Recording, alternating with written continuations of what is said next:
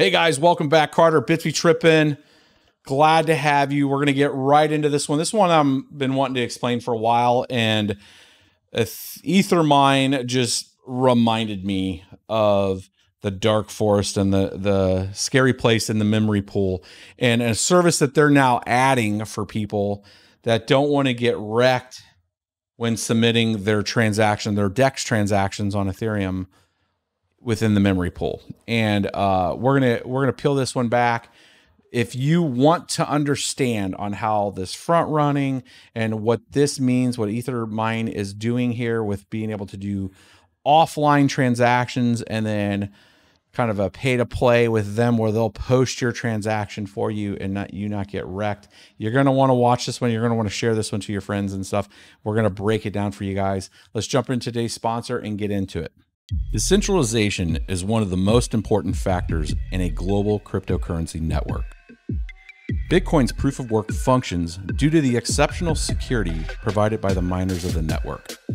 Today's sponsor is Compass Mining, a company with a customer-focused experience, providing a tailored approach to purchasing, hosting, or even an at-home option, allowing anyone the opportunity to participate. If this interests you, head over to compassmining.io. All right, let's set the scene here. You are attempting to do a DEX transaction, a decentralized exchange. For people that are not tracking that, that is if you have like a MetaMask wallet that's tied to your browser, you have a little bit of Ethereum in there, and you learn a little bit to be able to interact with something like Uniswap or 1inch or a lot of these different decentralized exchanges that are able to convert your currency for a series of other tokens. Maybe you're doing liquidity pool stuff. Maybe you found some opportunity just looking through everything. You have this nice Excel sheet or something, and you've like, you know what, I have an opportunity here. I have an arbitrage opportunity here. Or you're a slick developer and you figure out a way to script a transaction set that will net you a huge gain, right? But one of your problems in a decentralized, transparent cryptocurrency is the way transactions flow on a cryptocurrency blockchain. So you submit your transaction out and it goes into what we call the dark forest. It goes into the memory pool.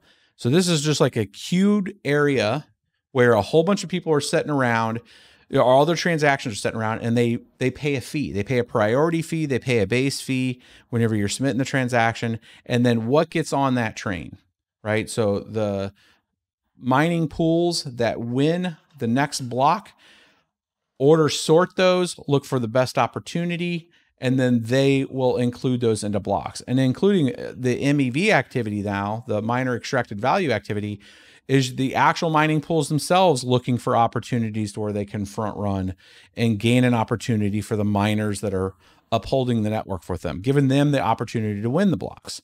So you have this very dog eat dog kind of world with the memory pool, and where traders are getting wrecked. There's sandwich bots. There's tons of front running, back running, all this activity that's occurring. That's kind of a scary place if you're trying to submit a transaction. So the net effect of what happens is, let's say that rich investor or that person that's good at development, writing scripts, has submitted a transaction to that memory pool. Somebody sees that and immediately front runs that transaction. Well, what ends up happening is that person says, oh, you wanted to use wrapped Ethereum and you wanted to do all these things and you're going to come out with more money. Well, I can submit that same exact transaction and just bump my priority fee up a little more. And whatever miner wins that is going to order sort mine ahead of yours. And then you get kind of screwed on that deal. You get none of your transaction just fails. It's not going to work. Somebody else did that activity ahead of you. So what Ethermine has proposed here is that you can connect your wallet up to them and send your private transactions to them ahead of it. And you can submit that to the Ethermine being close to 27% of the network is going to win about a quarter of the block. So you're looking probably at 15-second block time, about a minute to 2 minutes. You're probably going to get your transaction processed by Ethermine, provided that they still hold that kind of network hash rate. And you're bypassing that kind of queue. You're just going off to the side. You're waiting And then they're going to include that transaction as part of their effort. So this is where you're talking private transactions. And you'll see some tagging on Ethermine on some transactions, especially high dollar transactions where somebody has done some kind of arbitrage of some sort. You'll see some of these being tagged as private transactions. All the blockchain explorers are doing is they see a differential. They're doing a differential essentially on the memory pool of what was there and then what got posted. And they're saying, hey, I didn't see this transaction in the memory pool and somebody included it. So it's either the miner doing it or it's where they have their own transaction. Maybe they're trying to process people's payments and they're just keeping the transaction fees low and they're just using some block space for that. Or this is a high value transaction and somebody did this privately. So this is essentially Ethermine kind of coming out and telling you guys, hey, we can do this privately. Here's your configuration and setup. We'll have some of that up there for you guys. But just not talking to you guys about it, I want to show you guys what that picture and what that view looks like. So let's zoom in real quick and build a very quick picture to that view. That way you guys have a graphic to what this looks like. So just a real quick couple things. You got a miner or miners. They provide hash power to a pool. They're what make the pool have enough hash rate to, and we'll call this pools. They provide hash rate to pools. So this is where people get confused and they say the miners are whatever. At the end of the day, the miners are just like me, you, and folks that are providing the hash rate to a pool to have enough probability to win blocks. Okay, and then the pool, you have an actor over here, which is Degen Dexbro over here doing his transaction.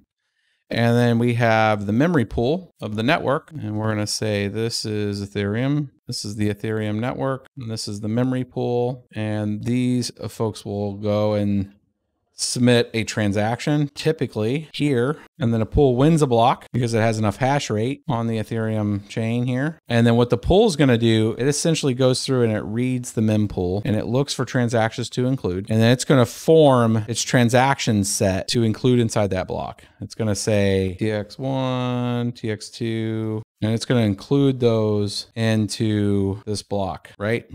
So this transaction bro is what he's saying is that they are now creating a pipeline through an RPC connection to where, let's look for a good little pipeline graphic here. Let's just do this one. This is fine. So this guy's like, I'm tired of getting wrecked. So I'm now going to go directly to the pool and just say, when you have an opportunity, include my private transaction the next time you win a block. So you're bypassing this dark forest activity here and going straight to the mining pool. That's essentially what's going on when you see a service like that. So real quick, I'm gonna call these like kind of short graphics, give you guys kind of a highlight of some cool function that's out there, interesting function. This technically will work the same way on block producers. It's going to be a little more interesting because block producers, if we talk proof of stake, if this type of activity will work, you'll have to have a conglomerate of validators, and then the probability of those validators winning within an epoch, since it's a deterministic place, meaning during each epoch, you know who the next sets of validators are. I'm assuming there's going to be scripts that are going to be like this that are going to be pretty common, to where a validating node that knows that they're going to be a block producer in a future block, that you're going to have this kind of activity going private. And we'll see how much percentage of the network ends up going private transactions versus public mempools.